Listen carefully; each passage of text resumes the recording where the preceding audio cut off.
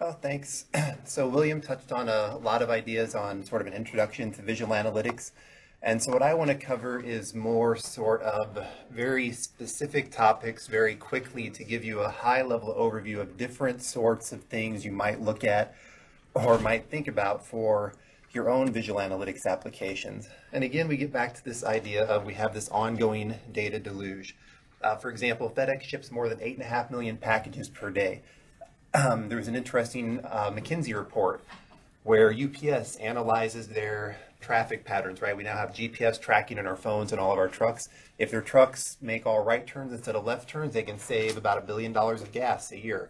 So taking a look at this data, solving these problems of big data, consumers carry 1 billion Visa cards worldwide. I can take that, calculate your information.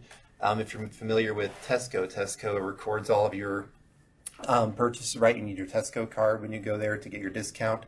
In the US, there's a store called Target. Target works with Visa to analyze your sorts of purchase data.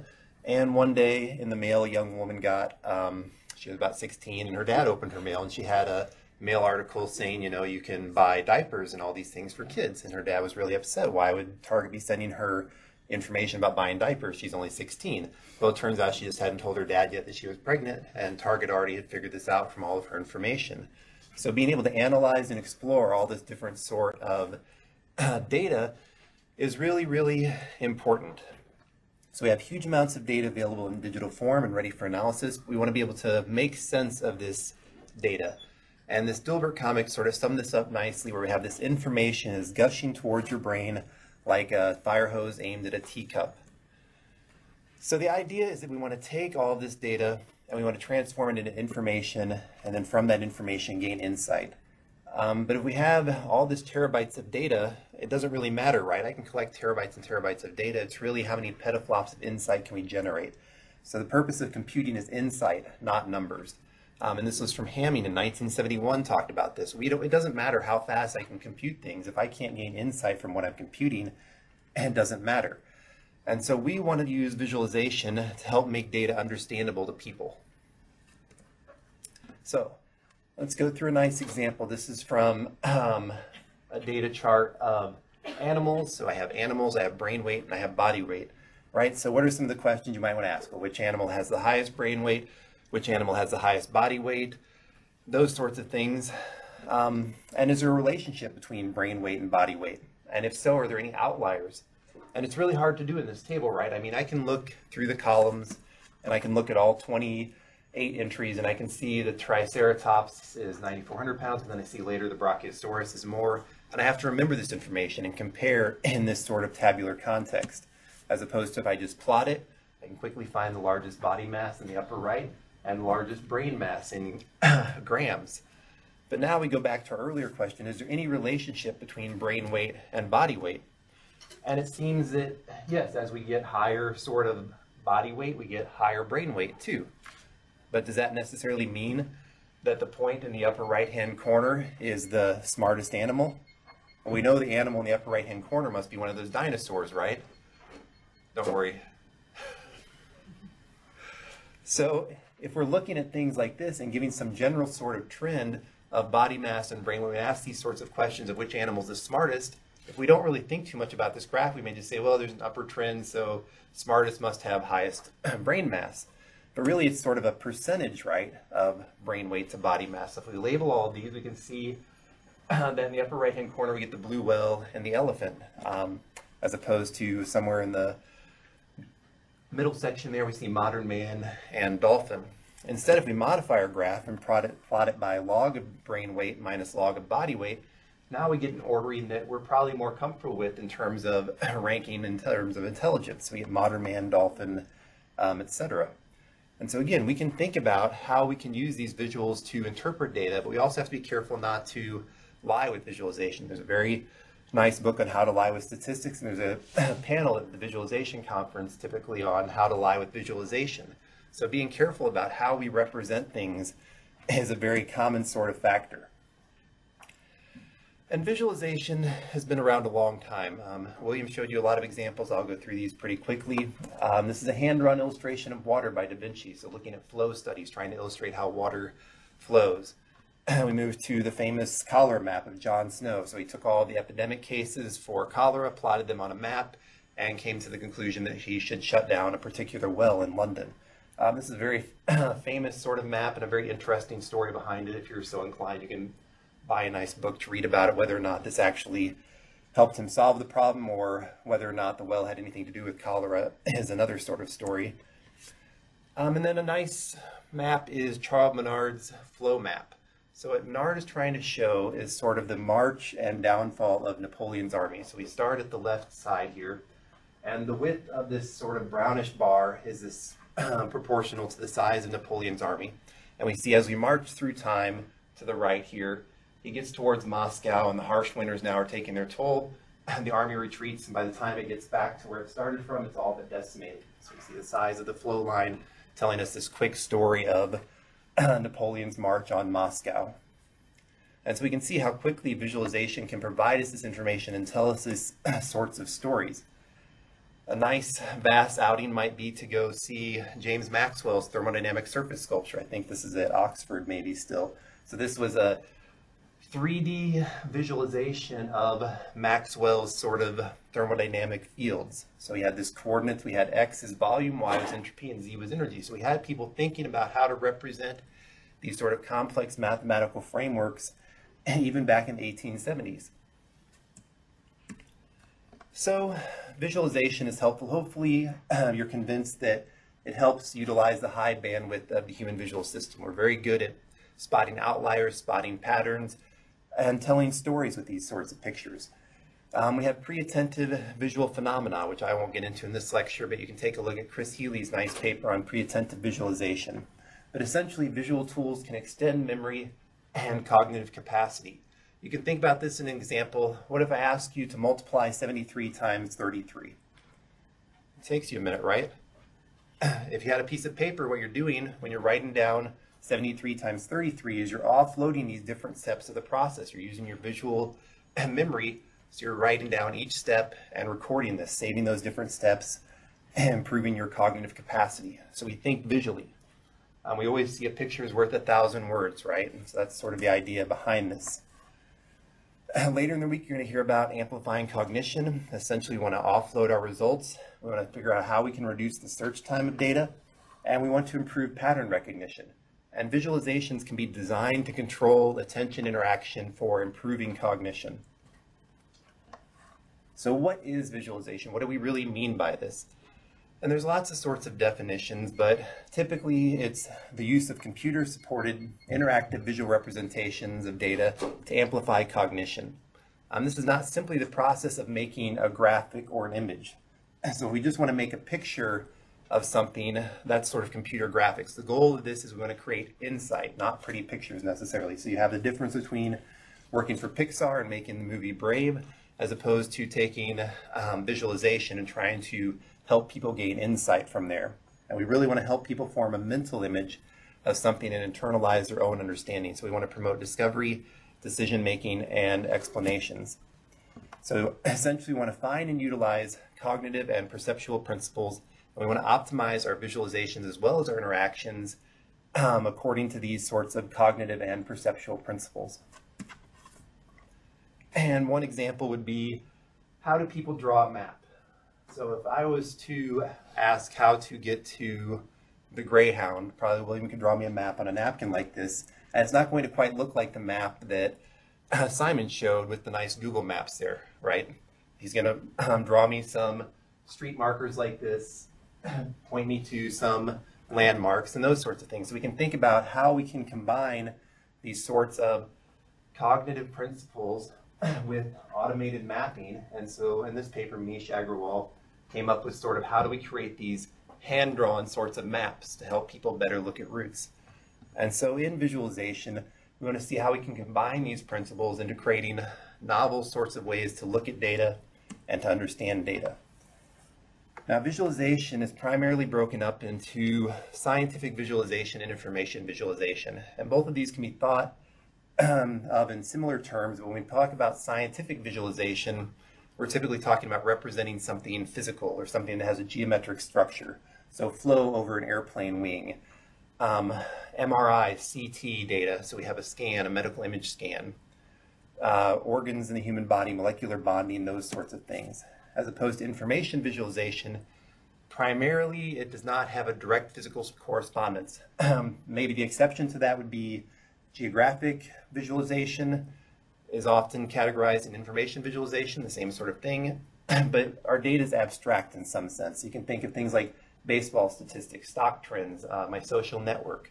All of these sorts of things I imply some sort of structure to and imply some sort of visual to, as opposed to if I take an MRI scan of your body, that structure is already there. There's a relationship between all of the data elements to form that reoccurring picture. Now, the purpose of visualization is essentially comes down to analysis. We want to understand our data and we want to act upon that given understanding. So you see all these sorts of jobs now for data analysts. The New York Times is reporting that there is pretty much a completely underserved field in data analytics. In fact, the New York Times itself just hired one of the co-creators of D3. So Michael Bostock, I'm pretty sure that's the right one. There were several people. Michael Bostock now works for doing the graphics. So you see a lot of nice, really neat interactive data visualizations in the New York Times. So if you just Google New York Times interactive visualization, you'll see all these D3 graphics of looking at President Obama's policies, looking at changes in the stock market, all sorts of fun little things. But visualization is most useful in sort of exploratory data analysis. So we take our data, we make pictures of it, we interact with it, and we're sort of exploring. So we have the information seeking mantra from Schneiderman, where we want to overview the data, zoom and filter, and then provide details on demand as part of this exploratory process. And it winds up that there's sort of certain tasks that people go through. So we might want to search and browse for a particular piece of information. So we're going to inspect our data. Then analysis. We want to do comparisons. Typically we say, okay, what's the difference between this and this? Are there outliers? Are there extrema? Do I see a repeated sort of pattern in my data? And then if we have this real-time sort of data, we want to monitor it, right? We want to look for trends, look for changes, look for anomalies, and communicate that. So contained within the data of any investigation is information that yield conclusions to questions not even originally asked. And this goes back to Jim Thomas, his book, where he talks about visual analytics being to detect the unexpected. So we want to be able to confirm what we already know as well as detect what's unexpected in our data. So we want to help people by showing them a picture of their data. One common example I have of this would be I'll get data from people and they say, oh, my data follows a certain pattern. And then you'll plot just a typical time visualization of that. You'll show their data by day of week or something.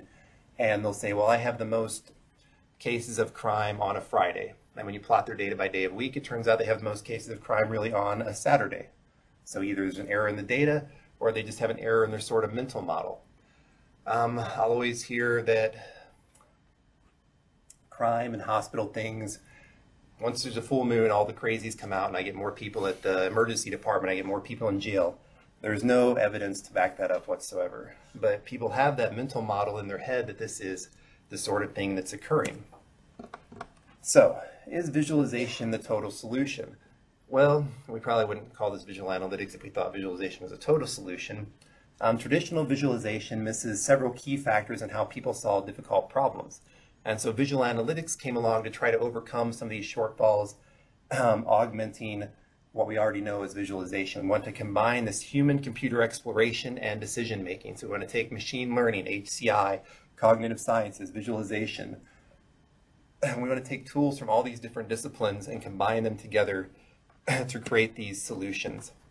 So like I said, visualization is good for exploring data, but we want to do more than just explore, right? So visual analytics is a science of analytical reasoning facilitated by interactive visual interfaces. And what we want to do is we want to combine automated analysis techniques. There's lots of great machine learning techniques out there, so why shouldn't we be applying these to help us discover the expected and detect the unexpected in our data? We want to take a look at these very large data sets. We only get so many pixels on a screen. We only get so much screen resolution. There's only so much that humans can perceive, so we need to determine what's most important, what's most salient in our data. And a graphic display has a lot of purposes, but it can achieve its highest value when it forces us to see what we're not expecting. So taking pictures of the data, taking snapshots, showing different visual forms, and looking at data in different ways can help us detect these sort of unexpected types of problems.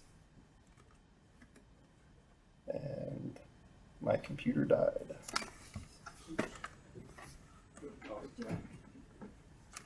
Yeah, I've got, it says it's plugged in. I don't know what happened.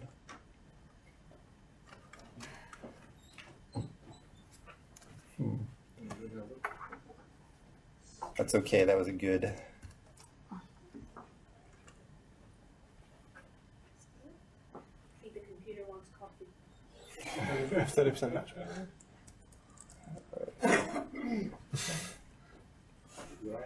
Yep. Ah, here we were. Don't worry. 24 out of 180. We're good. So, we talked. Yeah, just switch to projector mode, I think. That's fine. Okay.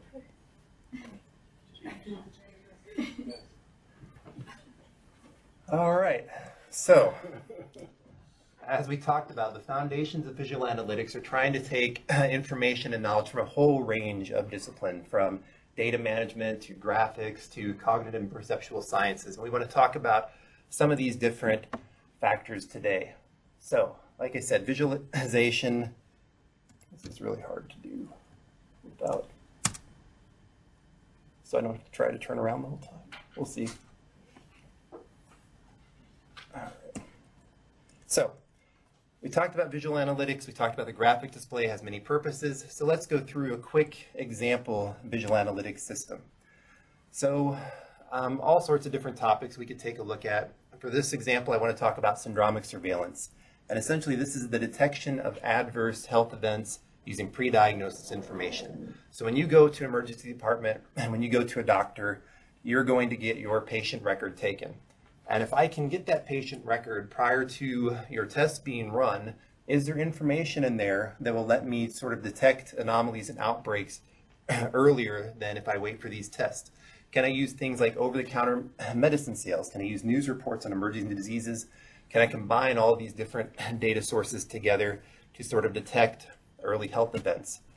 And so in 2010, VASS put together sort of different scenarios, and one of them was doing this sort of early detection. So you had a set of data of patient IDs, date, chief complaint, and location. And we want to explore this and look for anomalies and outbreaks and determine sort of where this underlying hidden disease was. So what we can do is we can take our first step and we can apply an automated analysis, right? So I don't want to have to just plot the data. I can actually take the data, and if I'm only given these sorts of text fields, why can't I turn those into some sort of category? So I can do some sort of text analysis, turn those into categories of interest, specifically related to disease anomalies. So I can use what was called a COCO classifier, turn those into these 8 sorts of categories, and then I can plot my count per category per day, and I can look for anomalies doing time series analysis. So where these red dots are, those are places where I had a higher number of cases than I expected. And so we can sort of see the onset of the outbreak and the peak and it dying off over time. We can also take a look and try plotting these over country. We can plot all sorts of different statistics about these, but essentially what we want to think about is how can we combine this sort of automated analysis. We do text analysis, time series control charting, different graphics. How can we combine these in an interactive way to allow people to explore their different sorts of data? And now I just said a lot of sort of key words there. We want to now look at specific sorts of methods for visualization, for automated analysis, and talk about some different tools that you can think about applying in your own work. So another example here would be looking at emergency department chief complaints. So this is the state of Indiana. Anytime somebody goes to a hospital in Indiana, I get a record, and so I can actually look for rates of syndromes per day. You could scroll through time. You could change the aggregate, so you could look at a week's worth of data. You could look at a month's worth of data. You can quickly interactively filter, look for keywords, look for particular demographics, show the hospital, show the heat map. And what happens is we want to sort of interrogate our data, right? So we can think about doing hypothesis generation and testing. So in this case, the analyst just wants to look at gastrointestinal illness. We see a plot of the state.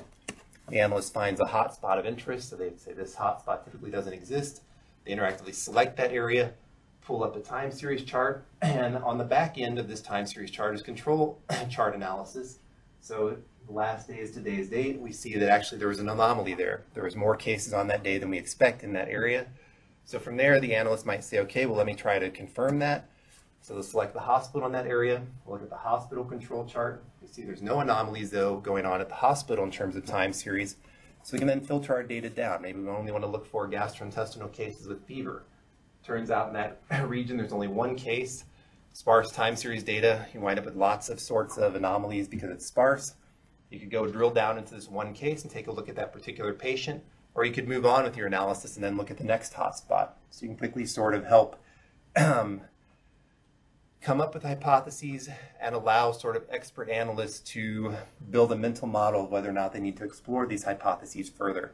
So we are trying to create these sorts of tools for hypothesis generation and exploration, and we want to move further in visual analytics to next start trying to allow for hypothesis testing. So all that seems simple enough, right? We just take the data and we just make pictures of it. So no problem. So how do we do all this? What are the sorts of techniques? Where do I start exactly? So we have our data. We have some sort of back-end database. You might have SQL, no SQL, whatever sort of database your data is stored somewhere, somehow. If it's government data, it's often stored in really hard to get CSV files, PDF files, where they have tables that you can't really extract very easily. So you have to figure out how to get your sort of data. And there's structures that exist in the original data. So if I have geographic data, the structure is sort of latitude and longitude. Or there may be structures that are derivable from the original data. Maybe I want to take derivatives of certain fields, look at these things. And this structure retains information and knowledge content and related context within the data. And what I can do with these structures is transform them into lower dimensional representations for visualization and analysis. So data models are mathematical abstractions. We can perform numerical operations on these as opposed to conceptual models. These are mental constructs where we want to have this sort of semantic structure and support reasoning. So we can think about giving directions to someone using landmarks. So I might say, take a right by the Tesco and continue on down Highway A1 or whatnot. But I'm giving that sort of landmark of the Tesco as opposed to the data model itself. That would be sort of the coordinates, the latitude and longitude points. And Stevens sort of broke down data types into 4 specific categories. We considered nominal data, whereas data whose categories have no implied ordering. You can think of this as an example of political affiliations of a population.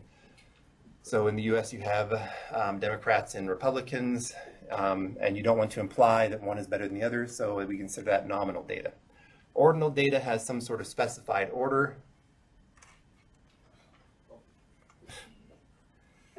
but there's no specified distance metric. So examples might include beverage size at McDonald's. If they don't label the size of the cup, they say small, medium, large, and there's an implied ordering, we may not know the distance between them.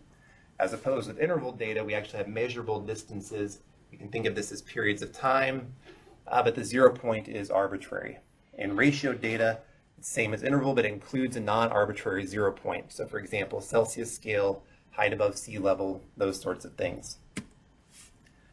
And what we want to do is we want to take these different data types and map them to an appropriate visual representation. So we have this sort of visual analytics pipeline. William showed a nice, prettier version from Daniel Kime's book.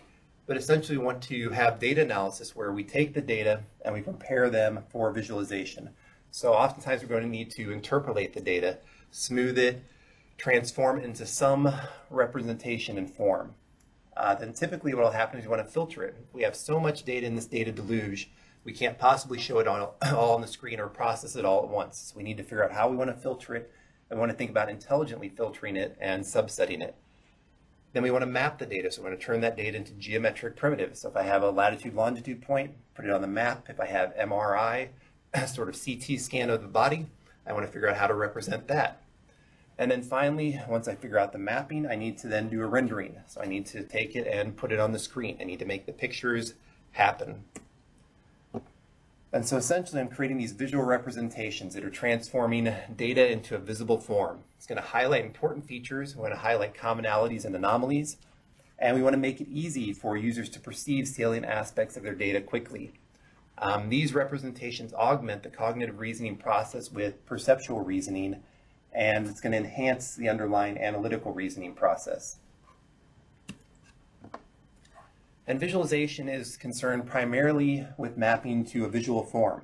And so Bertin, in his book, The Semiology of Graphics, said there's really only about 7 visual forms. We get position, size, value, color, texture, orientation, and shape. And he sort of pointed out how these are. So we get a position on the paper. I can make a mark. I can give that mark a size. That size can represent some data value. I can give that mark a value or a color, a texture, an orientation. These are the sorts of things people are able to perceive, so we're forced down to a limited number of visual variables. And we can take a look at Wilkinson's grammar of graphics. He talked about more sorts of visual variables, looked at things like optics, how we can look at blur, transparency, breaking color into saturation, hue and brightness, looking at shape, size, rotation. So the question becomes then, if I have these sort of 7 visual variables, how many of these variables do I use? What are the number of variables necessary for representation? Well, if I have 10 data components that I want to visualize and I only have 7 visual variables, then I'm out of luck, right? I can't visualize all 10 of them. I can't use color to represent 2 different sorts of things. I can't make a map where color is heat and where color is amount of rainfall. Now, that's not exactly true. I can use bivariate color map and try some more complicated schemes, but essentially you're limited to sort of the ways of these 7 visual variables. So, with 3 components, the information can be perceived as a single image in terms of our 3-dimensional space. If we want to take these multivariate data and have a color for heat, rainfall, all these different sorts of things, oftentimes we'll take several images, and we call those small multiples. And the number of components in our data is really the best basis for a classification of graphic constructions. So we want to figure out how we are going to build these different graphics. So we want to decide how we're going to choose the different visual encodings. And so McKinley, in his paper, talked about automating the design of graphical presentations. So we see this sort of quantitative, ordinal, and nominal data. And McKinley talks about how you can properly choose different encodings. So when you're thinking about how to design your various visualizations, these are the sorts of papers you need to start and think about, bringing in that sort of perceptual learning to understand where to begin in choosing these variables. And one of the key variables is always color, right? So how do we express data with color? Well, results from visual attention can be used to assign visual features to data, but there's no really best color scale. Instead, the choice is going to depend on the data type, the problem domain, the visual representation, and what questions I want to ask of my data. And so while I say there's no best choice, there are certain design principles that we want to follow. So our design principles include order, separation, and aesthetics. So in order, what I mean is that if I have a univariate data type, so let's say I'm going from small to large in my McDonald's cup, my scale should also look like it goes from small to large. So if I want to map everybody's height in the room to a color, I'm not going to map my height to green and somebody else's height to red. I would map them to varying shades of green where light might be shortest and dark green might be tallest. And then what comes next is separation. I need to be able to tell the difference between each of these chunks of color.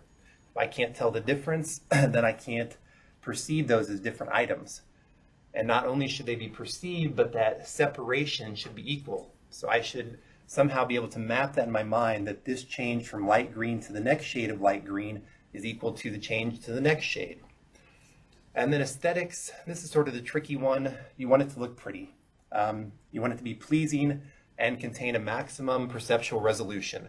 And the ordering should be intuitive. I shouldn't necessarily have to explain things to you. It should be very quick to pick up simply based on looking at the image. So we wind up with several different color schemes. For the univariate color scheme, we have a rainbow map. It's one of the most commonly used. but it's really a poor choice for a large variety of domain problems. The ordering here is unintuitive. Why is dark blue necessarily less than red if we go from low to high, or why is that bigger than yellow? But nominal data types can be used with this scale. There's no ordering implied in nominal data, so we can have Republicans be red, Democrats be blue. There's no necessarily implied ordering. So using this sort of scale for qualitative data is, or I'm sorry, nominal data is common. Now, if we have ordinal data, the simplest is to use a sequential color scheme. So we have from low to high. We'll have low values with light colors, high values as dark colors. And the benefits are that the scale is intuitive. So we see the range changing over the colors. But the weakness is there's a limited number of distinguishable colors that humans can perceive. So we're limited to a certain number of color bins that we can tell the difference between. In cartography, the rule of thumb is 7 to 9 different colors on a map. And then the last one to talk about would be that divergent color scheme. So we want to provide means for variable comparisons. We want to have a best suited for sort of ratio data where we have this given 0 point. So for example, height above sea level, height below sea level. The white here would represent sea level, and then you can see how far above or below you are. Again, you can think of with the Celsius scale. 0 is freezing, how far above or below freezing. So we can make careful choices about choosing high and low ends, and essentially want to think about the different concepts. Can we formulate aesthetics into this? So we have this concept maybe of cool blues and warm reds and yellows. So how do we combine this into choosing a particular color scheme? And then we can try even more complicated things. We could try a multivariate color scheme. So we could combine different color maps together and have variable 1 and variable 2. So we could have things like precipitation and temperature. And if we're in the upper right dark corner there, we have high precipitation and high temperature. But what they find is that as we start expanding on these schemes to multidimensional, multivariate color schemes, they get harder to interpret. I have to think very hard about what my mapping is. So this increases my cognitive burden. I have to think about what this color actually represents. So I have to think, okay, this light blue color represents sort of medium V1, but very low V2. So I have to always go back and think about these things. With 3 variables, it becomes even more complicated. And that's not to say you can't do it, and there might be good reasons for it in your visual design. So, with all of these different visual variables, the obvious question should be, which one is the best? If I have these 7 visual variables, what should I start with? And so Bill Cleveland wanted to evaluate these in isolation. So he wants to look at each one independently and see which ones were the best. And his test for this was to have people do magnitude and ratio comparisons. So can you quickly tell which item is bigger? What's the magnitude of the difference here? And so he found that positioning items along a common scale was the best, and people were the worst at sort of doing this magnitude and ratio distance with color. And we have all these sorts of things in between. Now, research, though, indicates this hierarchy might be best in pre-attentive stages. So we're only focusing on a portion of the graphics. And again, this is a relatively constrained sort of experiment. But this gives us some idea of where to begin.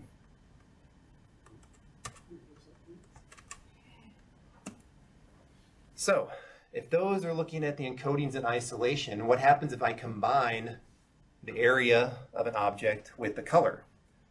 Can I represent one quantitative dimension with color and another with orientation, with shape, with size? And if I do that, can a perceiver respond to both dimensions? Can you quickly tell the difference in size and the changes in color? Or do I combine these in my head somehow perceptually and see a whole different sort of phenomenon than what you're trying to teach me or trying to explain to me? So I want to figure out, do these things make psychological sense?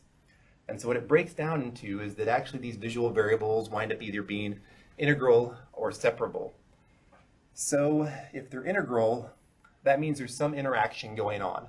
So if I'm putting a color in an area, as that area gets bigger and smaller, my perception of that color actually changes. I didn't change the color at all, but my perception of the color over this area changes. Integral dimensions are not easily decomposable by the perceiver. So trying to figure out what the 2 dimensions are in our scale becomes difficult.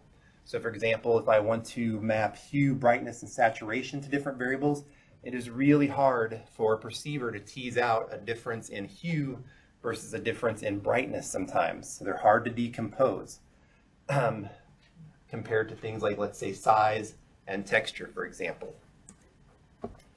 So the trick is we want to pick the best encoding from our visual properties. So how do we do this?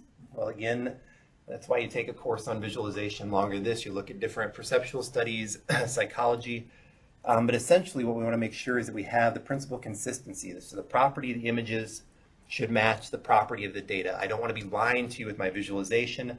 I don't want to choose the wrong sort of integral encoding where it's actually being perceived as something different than the data is telling me. And I want the principle of importance ordering. So I want to encode the most important information in the most effective way. And so that's really sort of the key thing there, is the most important information. So the question you should ask next is, well, how do I know what's most important? How do I decide what's most important? And we'll get to that in a little bit. But let's take a look at McKinley's automating the design of graphical perception. So here's a bar graph. What do we think this bar graph is showing? Well, all this bar graph is really showing is where a car was made. But if I look at this, it looks like, oh, Volvo is winning something, right? It has a bigger bar than everything else. So what McKinley was trying to explain is that there's poor choices of visual design.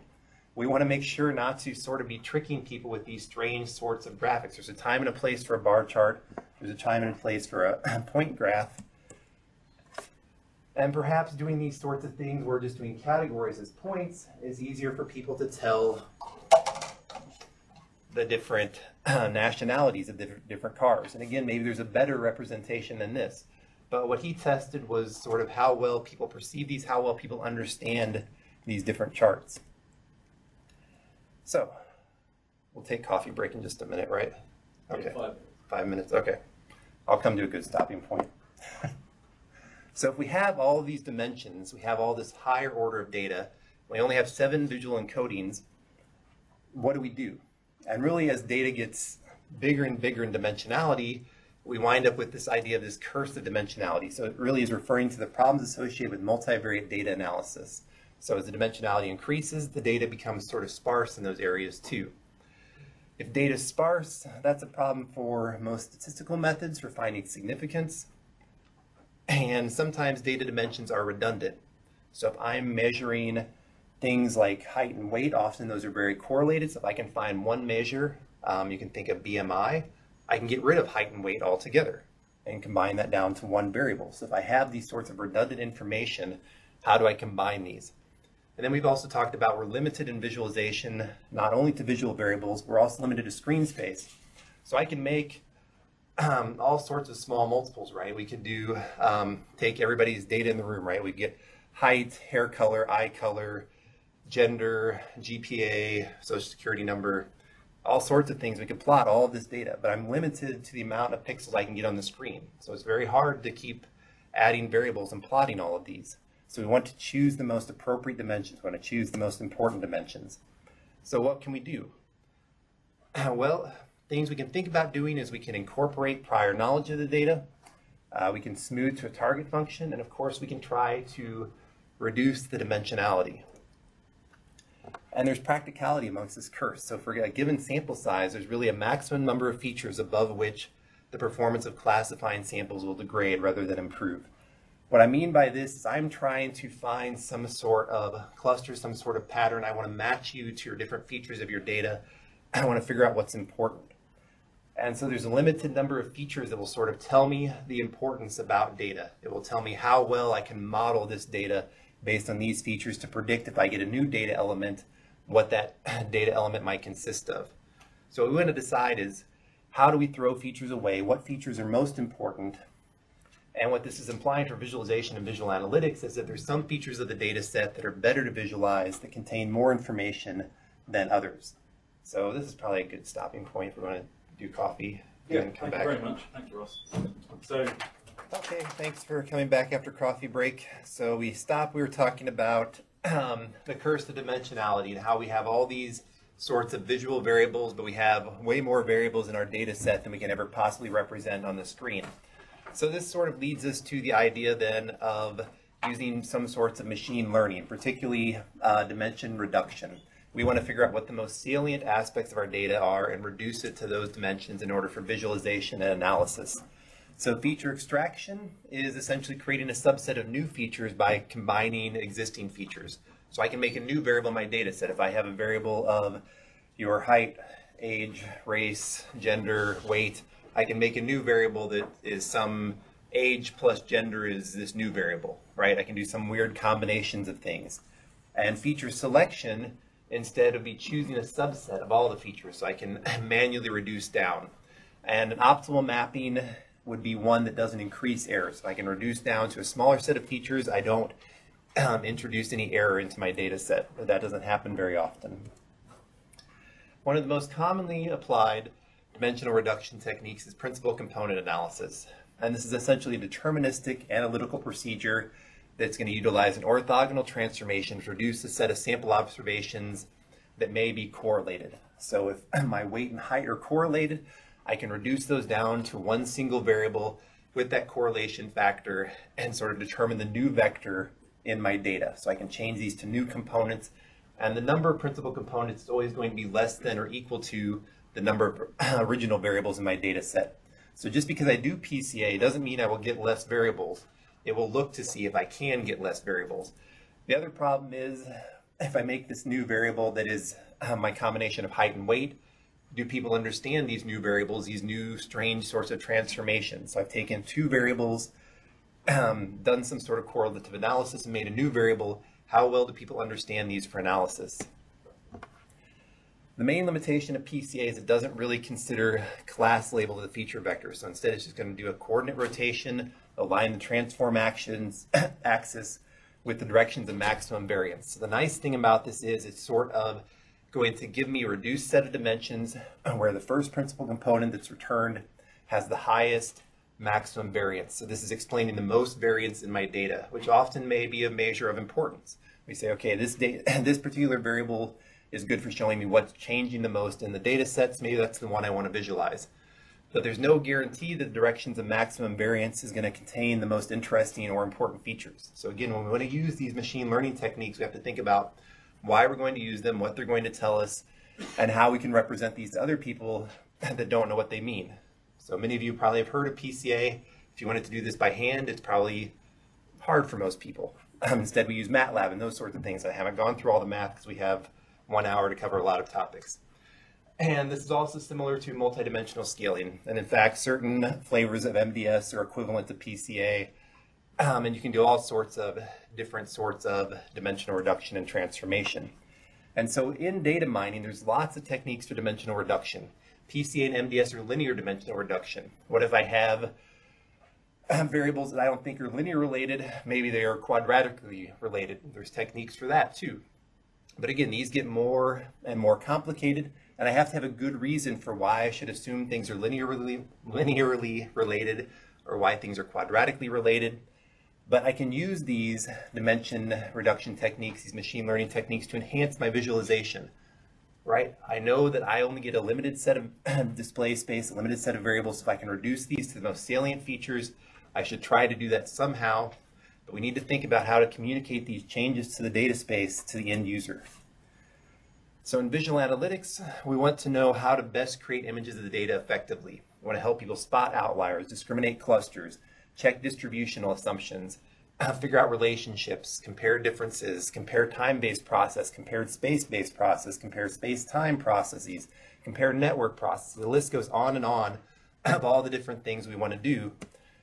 And there's all sorts of different visual representations we can take. And so for the next hour or so, we're going to cover a very, very wide gamut of different visual techniques that you could potentially use for your data. And these are sort of the low-level data representations.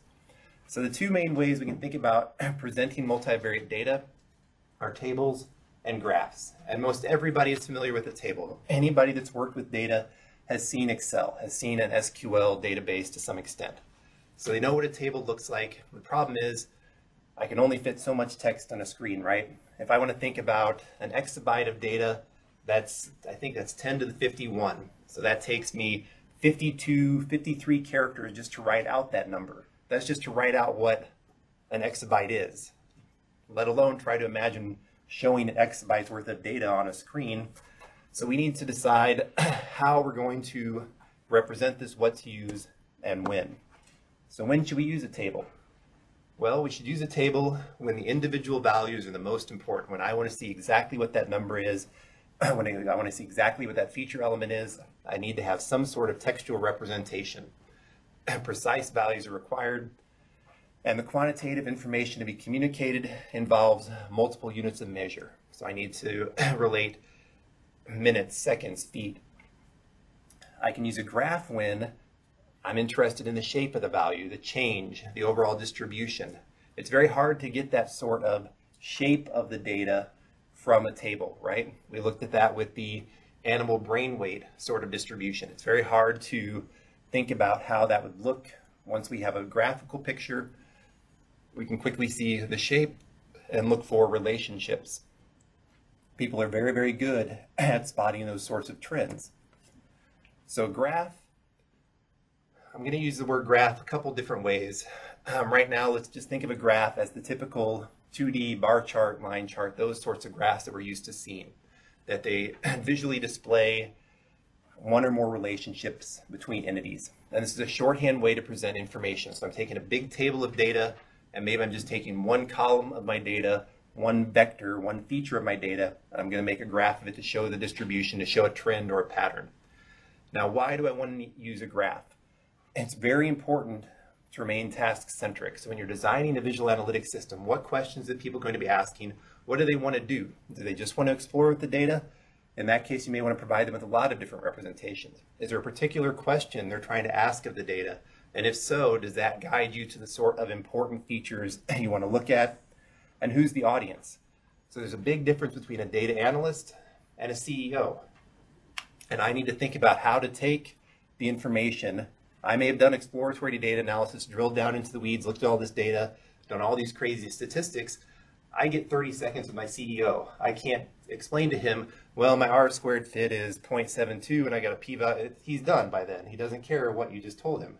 He needs you to tell him what actionable items you have found that he needs to make a decision on and why you think the decision you are presenting him is the best course of action.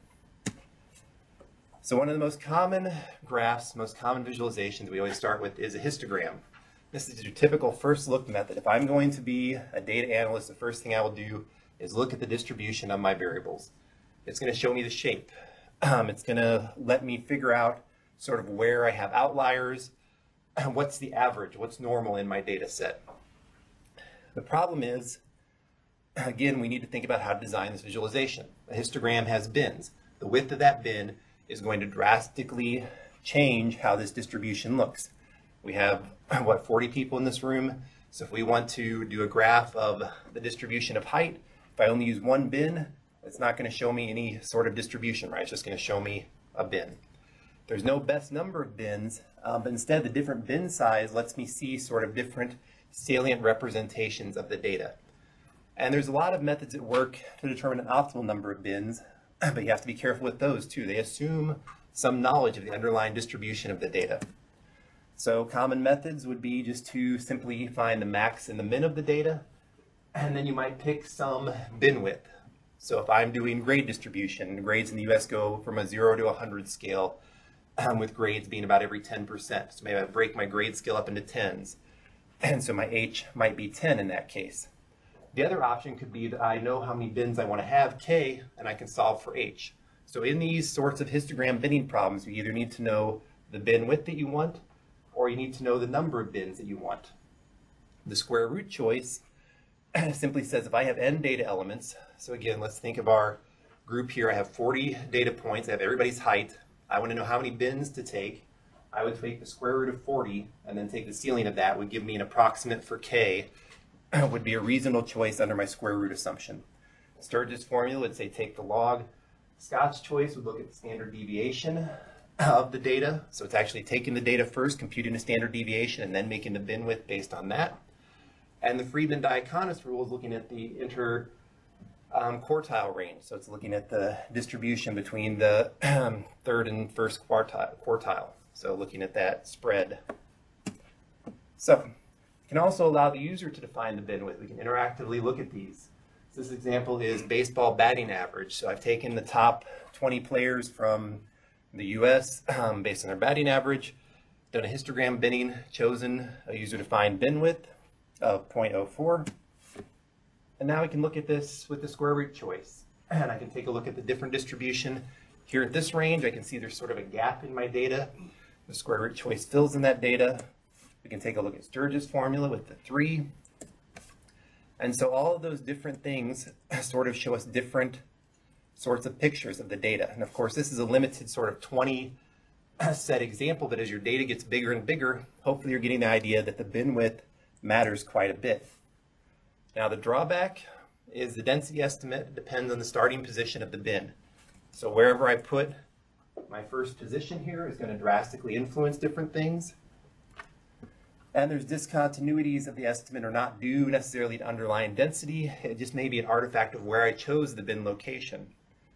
So histograms are typically best suited for quick visualization in just 1 or maybe 2 dimensions. We'll talk about how to look at 2 dimensions by using this sort of stacked bar graph. So now each element in my bin can be labeled with something else. We can use that for a secondary visualization. Here I've labeled all of the different baseball players in their different bins as I've graphed them. So you can look at different sorts of users based on their now runs batted in. You can see who has the most run batted in, see their distribution over our stacked bar graph. Now, but hopefully you're starting to see some of the problem with this visualization. This takes a lot of text. This takes a lot of screen space. This is only 20 samples. So how am I going to show this if I have 200 samples? 20 is not very many. This won't scale even to 40. So now we start thinking about interaction. We can think about hovering a mouse over a bin and having that mouse tip linked to the text, having the mouse tip linked to coordinated multiple views and other sorts of things. We start bringing in that interaction component to help overcome some of these problems with overplotting. We can move on to a scatter plot. Hopefully most of you are familiar with a scatter plot. Instead of a histogram, now we're mapping 2 variables, one to the x-axis, one to the y-axis. And this is going to visualize those 2 variables, and it's good for analyzing bivariate relationships. Now I can see the relationship between the number of runs and the batting average. And it shouldn't be too surprising if you know anything about baseball. The more often you hit the ball, the more likely you're going to score, right? So the more higher your batting average, the higher your number of runs. We sort of see this upward trend in our data. Again, we're looking for these different sorts of trends. We can also see outliers and quickly assess the outliers. So we see this guy over here. He has a high batting average, but he sure doesn't have a whole lot of runs compared to everyone else. Other things we can do statistical analysis. We can do linear regression, put a line through the data to help us see where different trends are. But putting that line through the data may also mislead the viewer as well. Just because I did a statistical analysis and said, here's my trend line, that doesn't necessarily mean anything. Linear regression will give you a best fit line. That best fit line may have something, it has different parameters. So a best fit line may have a best fit line will have an R squared, which is essentially telling you how much of the variance is being contained in that model. So I could draw a line on here where my R squared is 0.05. That's not a very good fit. So having an R squared of 1 means a perfect fit. Very low would be no fit. So why would I draw a line if my R squared was very low? I'm trying to then mislead the viewer maybe, or that's the best relationship. Maybe there's no linear relationship between my data. So you need to think about what you're doing. Along with all of those, you have the non-data components of these graphs. The axes and the legends are just as important as the data themselves. I can't interpret this graph if I erase my x and y axis. All I've done is then plot some points on the screen. Poor axis choice and label choices lead to confusing visualizations. We need to think about where we're going to put the axis ticks. Here I've sort of arbitrarily put them at different intervals, but there may be better choices. And what they're doing is they're supporting estimation, and they contribute to the overall appearance, the overall aesthetics. And we talked about how aesthetics are important for color. They're also just important for visualization in general. Cleveland in his work suggested choosing scales so that the data rectangle fills up as much of the scale line rectangle as possible. And there's new work from Pat Hanrahan's group on an extension of Leland Wilkinson's algorithm for positioning tick labels. So there's free online code about using this to try to optimize tick label placement. Yeah, what follow up to a couple of your bullets there? Something I've seen a lot lately is people processing their data through Excel and letting Excel drive the creation of graphs and using the reports. Don't ever do that. Excel generates awful graphs, and one of the main problems is the legends on the X and Y axes are not properly specified. There's insufficient meaning, and please don't ever let Excel or any other thing. I'd rather see a hand-drawn graph using graph paper and nice, neat penmanship than I would with the graphs that are created by most of the software products that people use to analyze their data. Yes. No, that's a very good follow-on, and there's lots of research on where to put these. And like I said, this new tick algorithm placement, this is available as an R package. I think it's available as MATLAB, and it's also available, I believe, as Java. And I think there's a C++ version even now. And so what this does is trying to space them out to create sort of the maximum amount of spacing in your data. The other thing is the graph aspect ratio. So you can imagine I can plot a line from 0 to 1, and that line can look like this. It can also look like this. All I've done is stretched my data that way and shrunken my data this way. So the aspect ratio of the graph can greatly change how your graph visualization looks. And there's been several methods for automatically selecting the aspect ratio. Cleveland, in his work, thought that sort of banking lines, so that if I have a time series plot, I want the lines to average bank towards 45 degrees. So he takes some average angle and try to optimize the aspect ratio. Newer work again by Hanrahan's group. You can take a look at arc length aspect ratio selection and look more into this topic. So again, you need to think about, how do I pick the aspect ratio? How do I pick the tick labels? And those aren't things we necessarily always think about. Along with that, my data has a certain distribution. That's why I looked at the histogram. But the distribution is also going to drastically affect my visualization. You can imagine what we call skewed data.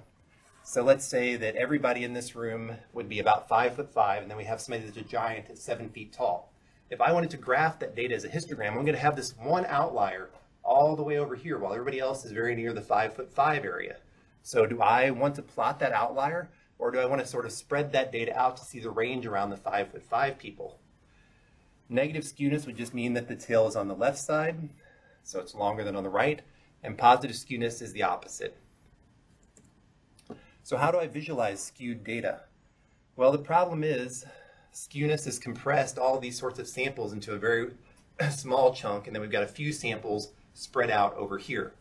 So we can overcome skewness. We could automatically remove outliers. So if a number is more than a certain number of standard deviations away from the mean, we would just say, well, we're not interested, we don't want to visualize it.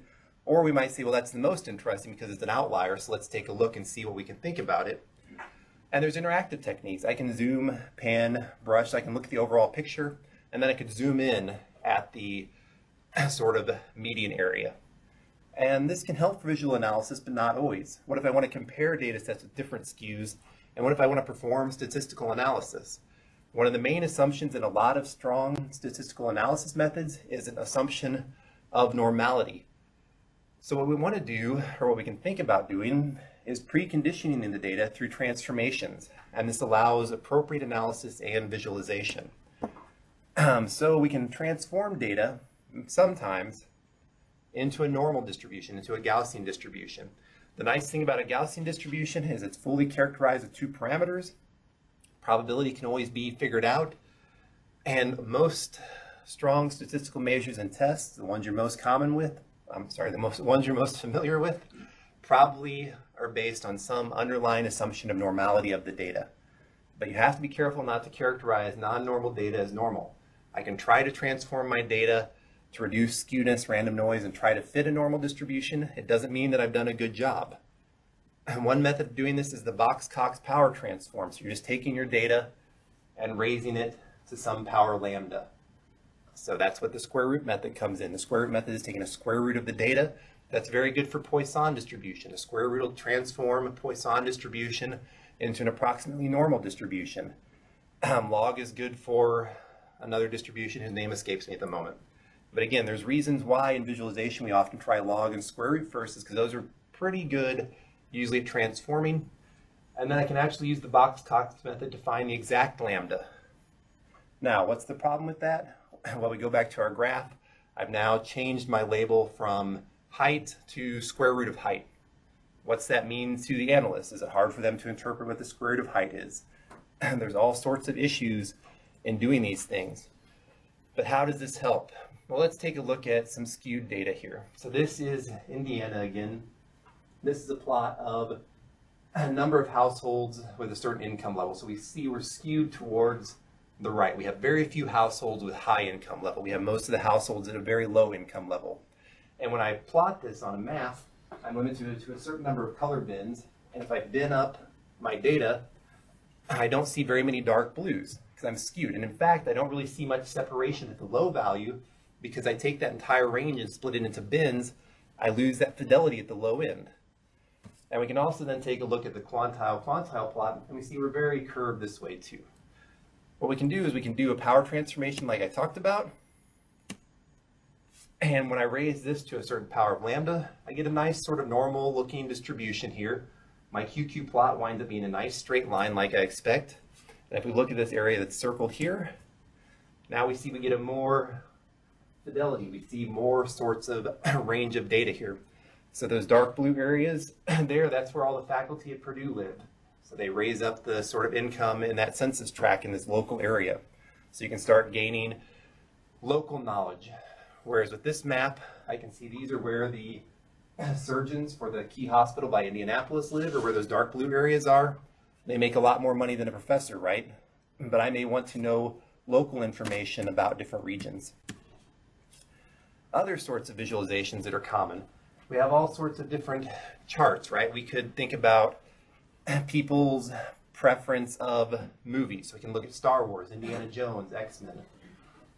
One question might be how to order these different charts. Here, this is just sort of a random ordering this person on the internet decided to place these by.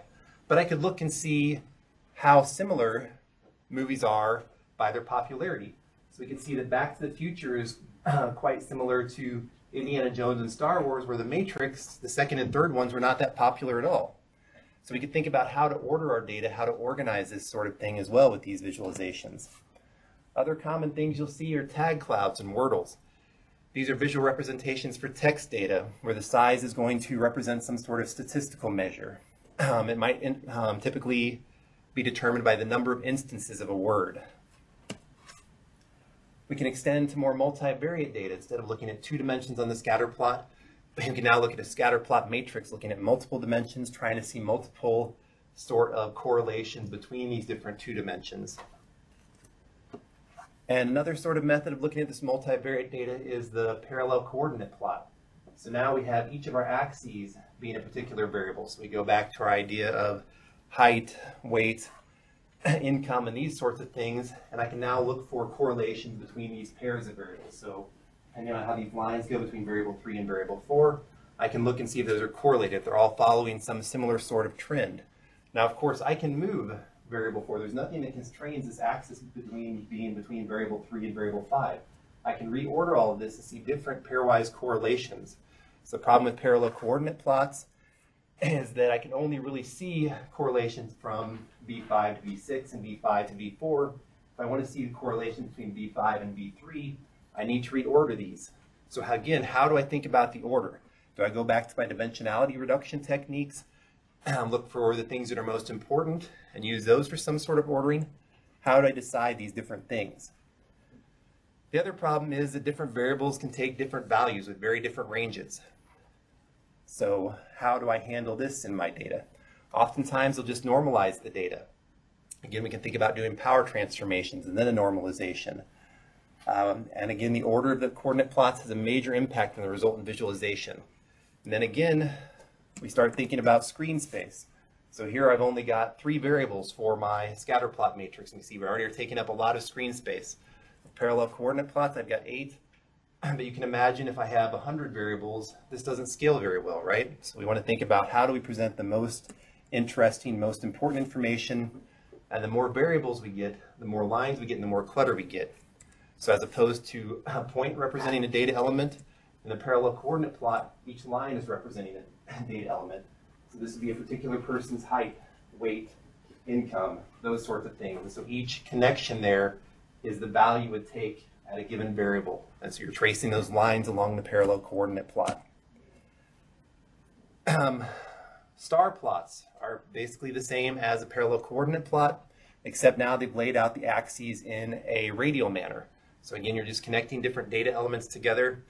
These are commonly seen in video games, or things like Dungeons and Dragons represent different attributes of people, right? And then you can actually crop these and show different shapes of the star plot to show how people are skewed towards one thing. So in terms of our 4 variables here, looking at baseball players, we see that Gonzalez was very sort of good at everything, as opposed to Voto and Infante were not so good at different things. We can compare these different sort of glyphs that we've made to try to analyze our data. And again, these are not necessarily the best representations, and the goal here is to give you an overview of possible different visual representations you could use. Now we've talked about multivariate data, and we've thought about that as being these sort of two-dimensional graphs with axes and labels and things. But there can also be data with connections inherent in the data. So you can think about the common example is Facebook, right? I'm connected to my friends in Facebook. I know those connections. How do I represent this and how do I explore that? And there's a whole research community that's focused on the creation of graph layout techniques. So you could go to the Graph Drawing 2012 conference. I should have updated that to 2013. And you can look at all these techniques for now not drawing what we call graphs before, but drawing these connected graphs, these network graphs.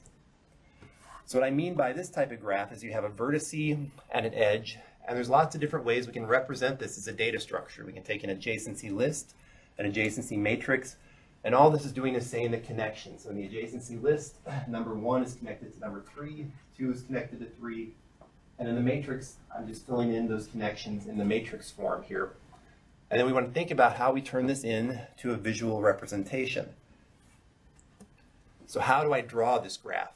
All I've done is given you some sort of structure of what those connections look like, but what do I want to represent this as? And there's been a whole lot of graphic standards proposed for the representation. Typically, and you'll see this in Facebook, the nodes are circles or boxes, and the edge are a line or a simple curve. So a graph drawing algorithm is essentially taking that adjacency matrix and giving it some visual form. But there's nothing in that adjacency matrix that tells me to place this dot here or to place this connection here. I need to decide that I need to impose my visual representation on that particular data. So you can see there's an infinite number of ways to lay out this graph. I could have put this point up here and changed the entire structure of the data. But what we're concerned with is really the usefulness of the drawing or the capability of conveying the meaning and relationships. And we can think about this in terms of aesthetics. And again, an aesthetic might be a measure of different properties, some optimization function. And a classical sort of function here would be we want to minimize the number of edge crossings. So I want to make my graph as close to having 0 edge crossings as possible. So these graphs I showed here were nice. No edge crossings were there. But once you start getting a lot of data, that's very, very uncommon.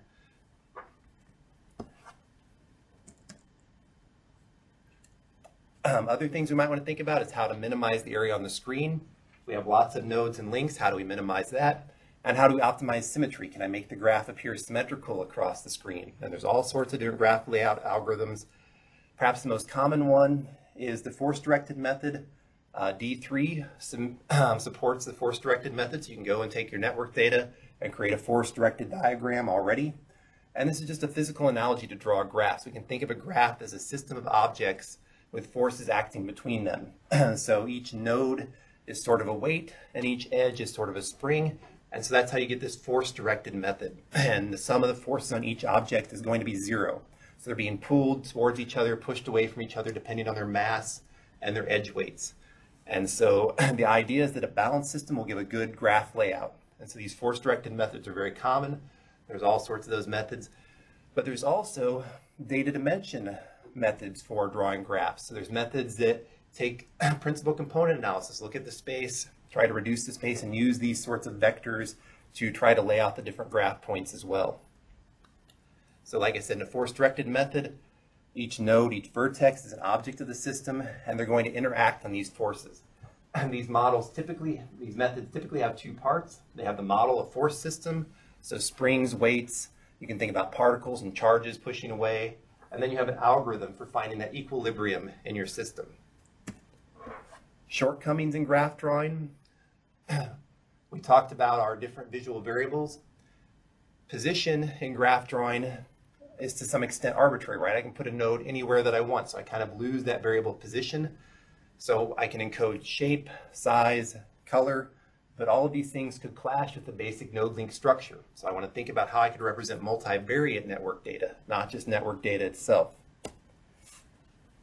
So that takes us through graphs, but we may also have specific types of graphs like hierarchies. And these are often represented as trees. So you can think of your genealogy, your family tree, right? And there's two main representations of this. There's the node link diagram, but there's also the space filling diagram. So our node link diagram, here's my family tree. And this is my kindergarten project, right? I fill in me, I fill in my mom, my dad, my grandmas. And I'm imposed some sort of ordering, in which case these are parents and ancestors. Now, techniques for moving away from this, you can see this takes up a lot of screen real estate, right? If I have a really big hierarchy, I run out of screen space really fast, and I run out of screen space in this direction, not this direction. So I want to think about how I can fill up the screen to get more real estate. So Plassat proposed the space tree to overcome some of these issues in a node link diagram. This was a dynamic rescaling of branches to best fit the available screen space. And they used preview icons to summarize branch topology. So you can shrink down some of these branches, use interaction to try to overcome some of these, like we've talked about. There's also the space filling representation, where each item is now going to occupy an area. So the highest node in my tree is the overall outline box here, and then each successive level of my hierarchy is the lower box here. So this is the top node, these are the next three nodes, and so forth. And the size and the length of those boxes is going to represent some measured variable for those different nodes. This is typically referred to as an icicle plot. A more common one is from Johnson and Snyderman, is the tree map. And so William showed a little bit of that earlier, but it's a space filling representation where children are now drawn inside of their parent. So here we've got the parents drawn on top as we go down. Instead, now our hierarchy is going to be drawn inside of each other. So we're going to use area to encode other variable data items. So for the tree map, all you're doing is you're changing the orientation of these rectangles at each level of the hierarchy. So I've got my overall hierarchy is the black box, and my next hierarchical level is going to be these vertical cuts. Inside those vertical cuts, here in the middle, you're seeing I've got now horizontal cuts, and so forth. So we're going down, filling out these different trees using our tree map algorithm. And you can see different variations of the tree map. You can see the nested tree maps trying to show sort of the bubble of the hierarchy, trying to show the different levels of the hierarchy here. We've got non-nested and nested in this case. But we can also think about applying data mining to this sort of data as well. There's, if we have our data and we don't have a hierarchical structure, we can impose a hierarchical structure on it. We can do hierarchical clustering to produce this sort of connections, to say this is closest to this, and create our own hierarchy.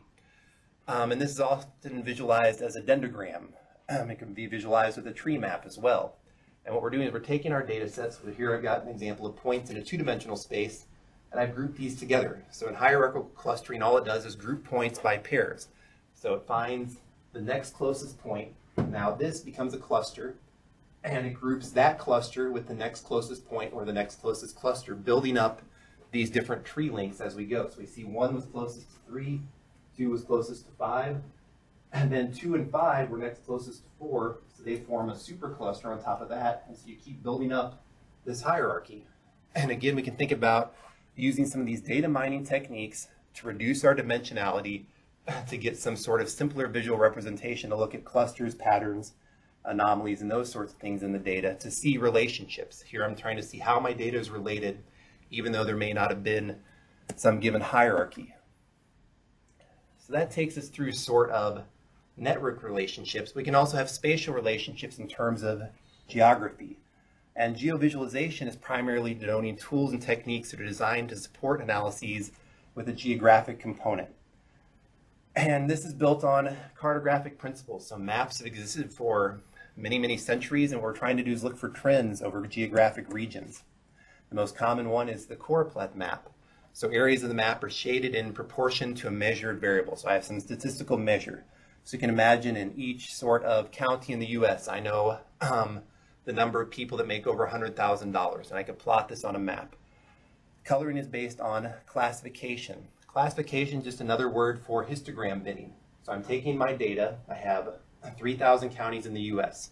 I have some statistical measure. I know how many men live in each county in the US. And I want to reduce this down to a set of histogram bins. I only get 7 to 9 colors on my map, so I classify these. I do a histogram binning of my measured variable, and I create my choropleth map. Here I've got a measurement by county of the amount of hay produced in each county in the US. So I've binned my data, I've created a histogram here. So I've got number of acres less than 5,000, 75,000 or more, and I've done each colors. And now again, we can start looking at this and start trying to reason about our data. Here we see lots of hay and alfalfa in the northwest. We see this sort of hay belt in the center here. This is a typical cattle railroad in the US, where cattle travels from Texas to slaughtering houses in Kansas City, so you don't want to transport the hay too far. So again, doing these visual representations of the data, we can start trying to do spatial reasoning, analyzing, coming up with hypotheses. So that's my hypothesis on this data. How would we go and test that? Well, maybe we would go and look at geography, confirm with different farmers, things like that. So, in coloring a choropleth map, the number of colors completely depends on the number of classes. And in geography, classes and bins, we can think of those as the same thing. If we have too many classes, this can overwhelm the user and distract them from seeing trends, and they can compromise legibility. So if I'm trying to use 100 different colors on my map, it's very, very hard to sort of compare the 100 different colors. A typical cartographic rule of thumb is 5 to 7. And again, we go back to our typical coloring schemes: sequential, divergent, and qualitative. If you want more details on mapping as a visual representation, I would suggest you check out Alan McEachran's book on how maps work for a more detailed view. From choropleth maps, we can then go on to isopleth maps. These are essentially contour maps that are created by interpolating sets of values. If I have a bunch of point-based data, I can create some sort of functional representation of this data and look for these contour lines amongst my data. Interpolation methods you could use would be things like kernel density estimation and kriging. So this map here is created by doing a kernel density estimation of points of patients that have visited a hospital. So instead of coloring each of my counties as you saw on the choropleth map, here now you're seeing these sort of contour lines showing up in my underlying data. You can also do things like proportional symbol mapping. Here we're looking at the number of brew pubs in the US, and to try to illustrate that to people, they've chosen a symbol being a beer mug. So the bigger the beer mug, the more breweries in a given location. Now, of course, here you can quickly see some of the problems with proportional symbol maps. As the area gets small, it's hard to fit the symbol onto the map. So in the northeast corner of the United States, I've got all these different beer mugs that are overlapped. I could try drawing a line and putting those out to the side, doing that sort of labeling. But again, there's problems with labeling like that where edge crossing can become problematic. But again, there's reasons why you might want to do this. This is sort of a quick way to look at this and a fun way to sort of communicate information to people. Other sorts of things might be things like bristle maps, where you can try combining multivariate representation. So I can try using length of a line, color of a line, frequency of a line, even the orientation from side of the street. So we go back to the sorts of visual variables we talked about from Bertan. So we can try encoding a lot of those into one map for representing multiple things. So here I've encoded theft in daytime and theft in nighttime. So I pick the side of the street for daytime, I pick another side for nighttime, and we can find areas quickly where we have high daytime and nighttime theft. And we can see here this is residential areas typically have high daytime theft, commercial areas typically have high nighttime theft. The reason is because people aren't there. I'm not home during the day, I'm at work. I'm not at work during the night, I'm at home. So robbers are opportunistic. You don't typically get robbed while you're at home asleep. And we could even try doing things like overlaying text on the map. So we have different streets, different features on our map, roadways, waterways. We could try labeling those with text. We could think about putting text for the type of crime that's occurred at given roadways. We could try coloring these, changing the size of text, and doing all sorts of different things. But again, that doesn't mean these are good visual representations. It just means these are other options you can think about trying when designing your own techniques. So we talked about links between people in our graph representation space. Another big one is time, right? We always want to think about what's happening over time. Time is an outstanding dimension in Schneiderman's task by data taxonomy. Time-oriented data is everywhere. We've got stock market, we've got movie trends, business, medicine. Each data case that we've been talking about is likely to be some instances time as well. So one variable in your data set is often a date and a time. If we take a random selection of 4,000 graphs from 15 newspapers, we find that 75% of these graphs are time series. So it seems that people are very, very used to at least seeing time series data. And then we can start thinking about what questions people ask of these different visuals. So they want to ask maybe, does a data object exist at a certain time? How long did that object exist? Do we track this over time? How can we see if it emerged into our data set, if it left? What order do objects appear? So if you think about plotting your own personal life history, at what point does some friend enter your life history and what point do they leave? Is there a cyclical pattern to these appearances? Does my friend only appear on payday because they want me to buy them a beer? And which objects exist simultaneously? And you can think about this for all sorts of data. So think about stock market data. How does that change over time? Do two stocks track together? Can I use this to infer information about another one? Time is ordered. In our view, one time point precedes another. So we know what came before and what came after. And this is closely bounded to the notion of causality. So something that causes something typically precedes it, right? And it causes something afterwards. And time is continuous, but we break it apart into discrete components for analysis. So we're not analyzing continuous time. We're always breaking this into discrete events. Now, of course, depending on what your analysis tasks are, those discrete events might be very, very small. In the stock market, I think it's 3 milliseconds now between transactions or something like that is sort of the minimum.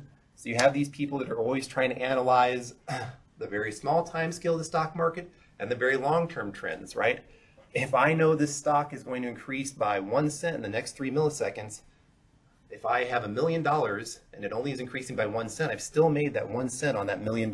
So if I can keep making even small amounts of money very quickly, it's all going to add up. So you can think about analysis at different scales. Time is also cyclical. Today is Monday. 7 days from now will also be Monday. Are there certain events that always occur on a Monday? And to some extent, time is often thought of as independent of location, at least in terms of things like the stock market. We also can get to more complicated analysis where we're looking at how space has an impact on time as well. So linear time, we assume some starting point, and that's going to define the time domain with data elements from the past and future. Natural processes may be cyclical, so we have summer, winter, spring, fall. We can try radial layouts for that, but depending again on how we bin our different data, different patterns emerge. So this is a starting point for a radial layout for time, where each sort of spiral in my graph, each bin in that spiral is a different day. And this one is laid out, I think this is a 9-day sort of increment, and here's a 14-day sort of increment. And you can see the different patterns emerging along those different chunks of the day, depending on how we change our different binning. Standard representation, again, we get back to our graph, right? We have our 2D, we have x-axis is typically time, y-axis is some count, some statistical measure. So the number of arrests per day, the value of my stock market per minute. And again, we can think about tick marks, graph labels, aspect ratio, and all those things we've talked about, and how to design an appropriate visualization. And there's extensions to all these sorts of things. There's Sparkline, where they're combining this sort of very small timeline trend with a particular word, as well as giving a count or a value at a certain point in time. You can look at things like Theme River, so trying to combine a whole bunch of different timelines together, showing how these ebb and flow and merge in and out. Other techniques proposed were things like sizing the horizon. Again, we have limited screen space, so what if I can put all of my data from this timeline here onto one single row? And so here they suggest cutting off the different peaks and putting them inside of their other ones. So we can size the horizon in this way and reorganize our data. So here I take the blue peak and I place it inside of my blue peak here. So now the value is going to be the height of the dark blue peak plus the height of the light blue peak. And the same with the reds. You can think about things like calendar-based visualization. So Yark Van Wyck suggested doing this sort of thing where we take our data, we plot by week maybe. We then also can add a histogram to the side. So here I'm showing 2 weeks of data on the x-axis. I'm plotting by every 2-week interval on the y-axis. So this is a sum of number of crimes on a Sunday. Again, sum of the number of crimes on another Sunday. Sum of the crimes in this 2-week period is on this axis. And so we can look at different sorts of combinations. We can think about how we can combine these different visualizations that we've been seeing to make new visualizations. Now, are these more effective? Those are the sorts of things we need to think about in designing these. And instead of combining things to make new visualizations, a common theme is to use coordinated multiple views. So taking a lot of these different visualizations and combining them through interaction. There's no real best visualization. I can't come to you and say, oh, if you use this visualization, it'll solve 100% of your problems. But maybe we can think about multiple ways to look at the data and multiple ways to link those together. And given the multivariate nature of data, a single statistical graphic is not going to be enough. Instead, visual analytics wants to add that interaction, because this can then provide multiple representations of the data, and then we coordinate these through our interaction. So if I select data points in one visualization, it'll highlight those in the next. So we get these coordinated views. If I filter something in one view, it filters all the points in another view. And this then leads to interaction. So if I'm going to have these coordinated multiple visualizations, what are my sorts of interaction types? And one example would be from Dix and Ellis. This was how to add value to static visualizations through simple interaction. And they listed some interaction types as highlighting and focus, drill down, so you may hyperlink an item, you want overview, changing parameters, changing representation, and temporal fusion. So how do we think about interacting with the data? Well, one thing that people always want to do, right, is compare. So how do we allow people to perform comparisons in the data? And then people want to sort their data into certain categories, certain orders, certain ways. How do we facilitate this sorting? How do we facilitate filtering if I only want to look at a subset of my data? And then how do I facilitate highlighting, aggregation, zooming, and panning? So there's all these different interaction types, but we only sort of have a few input modalities for interaction. The most common one is using our mouse, right? So what's my mouse click tied to? Does it tie to highlighting my data? Does it tie to filtering my data? If I'm in my Google map and I double click, it zooms. But if I double click a point in my Google map, does that highlight the point, select it? What happens with these different things? How do we set up our different interactions? And really the key here is user intent. What do we think the user is intending with that interaction? And can we focus on what a user wants to achieve?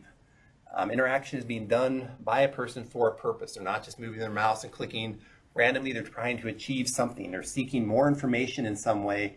They want to solve a problem and they want to do this exploratory analysis. And overall, they're really forming some sort of analytic discourse. They're walking through a path through their data. They're trying to build a mental model of their data, understand their data. So Yi and Stasko have broken down interaction into sort of a taxonomy of 7 different categories. They would label this as select, explore, reconfigure, encode, abstract, filter, and connect. And so again, all of these slides, I know this is a high-level overview. These will be available soon. They all have the different references to these if you want to drill down into more information as well. So with visual analysis versus visual analytics, we talked about the choice of visual representation is going to influence the user's analysis. If I only have a histogram, then every problem is going to look like that, right? If I only have a hammer, every problem looks like a nail. So depending on my visual representation bag of tricks, it's also going to influence how the user is going to do their analysis. We talked about how we can massage the data doing power transformations to help improve visual representation. And doing those transformations also can make some data analysis methods easier, like we talked about.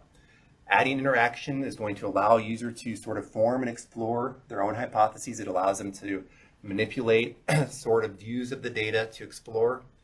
But again, how do we find important features of the data? What do we mean by important? 50 minutes? And how do we express that to them? So data mining is a domain for examining data, looking for patterns and anomalies. And Daniel Kahneman suggested the visual analytics mantra, where we should analyze first, present the most important, zoom, filter, analyze again. And we can use this to enhance visualization, show us what's important, and it can also be used in exploratory analysis. I think this is interesting. Show me things that are similar to this. I shouldn't have to necessarily explore for all the things similar if I can somehow ask the question of the system to show me things that are similar. So we can think about what questions do we tend to ask in an analysis. Well, we want to say what's close in the data set, what points are close, what data elements are close or nearby or similar. What is this trend if I have time? What's this trend? Are there other data elements, other variables that have a similar trend? If I have geographic data, are there neighboring regions that look the same?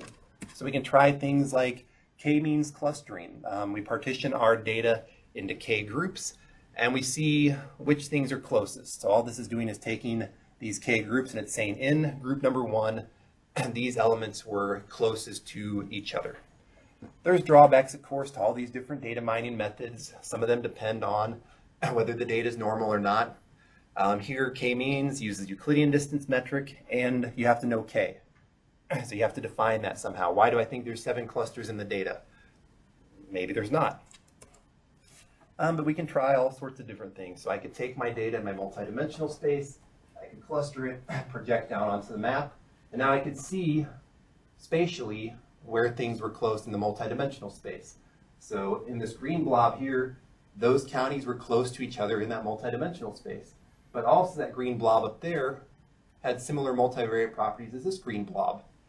So I can start thinking about why that's the case. Are there underlying environmental factors there?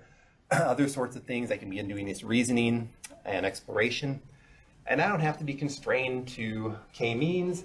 I can try all sorts of different clustering. I could do hierarchical clustering.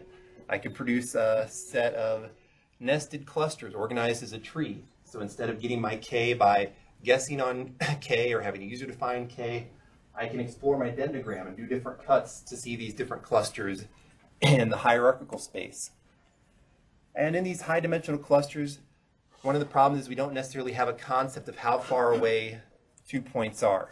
So here, just because this county was green and this county was green, I don't know what that distance in that multivariate space means. All I know is that they were closer than, this was closer to being in green than it was to being in orange, for whatever reason. What that closeness means is often difficult to communicate to the end user.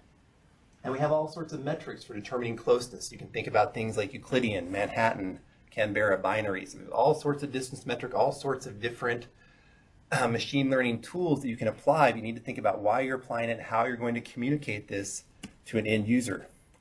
In temporal analysis, a lot of the questions we ask depend on trajectory. So can we apply things like time series similarity? So if I say, okay, Apple stock is decreasing, are there other ones that are decreasing? Are there other ones that are increasing? What's similar? One common metric is sequential normalized metric. And there's a whole body of time series similarity metric work. But essentially, this is trying to take a look at the data, normalize it by mean and standard deviation, and see how far apart these time series trends are. And key temporal questions often are, what's the magnitude of my change? What's the shape of the change? How fast is this change? And what's the direction? Is it changing up, down, increasing, decreasing? Oops. And so if I do this, what's 75% similar look like? So here I'm looking at housing prices in 1998 to 2007. So I said, okay, show me all the ones that are 75% similar to Reagan County. This is what 75% looks like. Is that really what the analyst wanted? Do they understand what 75% means? So again, just because I say I want something that's 75% similar, how does that translate into this sort of picture, and does that match the analyst's mental model? We can also look at temporal methods for finding anomalies. We can use control chart methods. Doing a statistics, so we can take a look at the mean and standard deviation of a value. So each day I'm measuring my stock market. I can see what the average value for my stock is over the last 7 days. I can look at the standard deviation of the last 7 days, and if today is more than 3 standard deviations higher than yesterday, that's odd. That's a statistical anomaly. And we can look at applying these different sorts of things to look for anomalies and problems within our data. So, visual analytics is trying to combine a very wide breadth of topics. We have different visual representations. We have perception, statistics, HCI, machine learning, cognition, all sorts of these different things that we've touched on just briefly in these last 2 hours. These are some of the more commonly used methods. Again, these aren't the end-all, be-all by any means. What we want you to take away from this is there's sort of a whole bunch of different things you can choose from to think about how you're going to design your visual analytics system, and then to use these to build upon to make more and better visual representations, better analytic tools, and how do we improve on that. So we won't go through our walkthrough example because it's lunchtime. Okay.